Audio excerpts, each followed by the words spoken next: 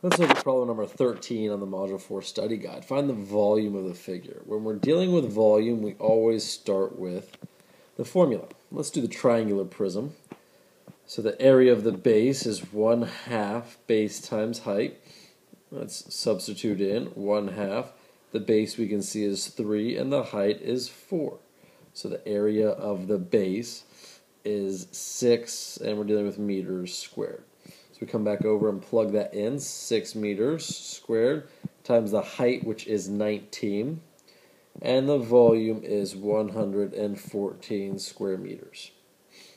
So that is for the triangular prism. Now for the rectangular prism, volume equals area of the base times the height. Volume, we're going to come over and do area of the base is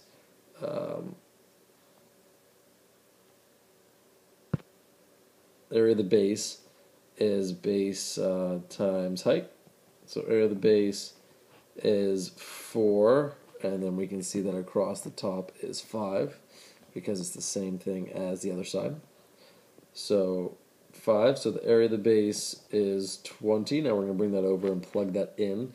It's actually 20 square meters. So 20 square meters times 19, because that's the height of the prism, that's 19. And the volume is 380 cubic meters.